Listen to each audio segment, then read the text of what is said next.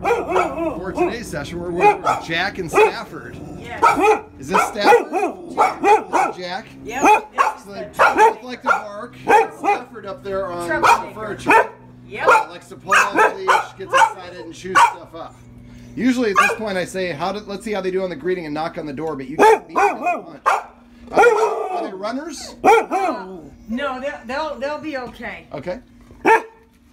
Jack, stay, buddy. All right. Hey, Jack. Oh, that was very polite to move away, Jack. I like that. Yes. Staff is the trouble. Sure. God.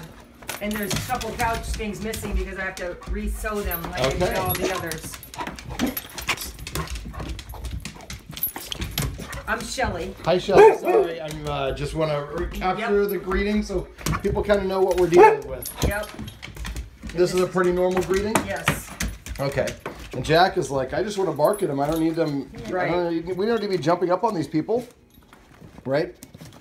Oh, yes. We've mellowed out. We've identified there's good smells coming from the back. Try and eat that. This is my mom, Sally. Hi, Sally. Nice to meet you. I'll give you a pound. Okay.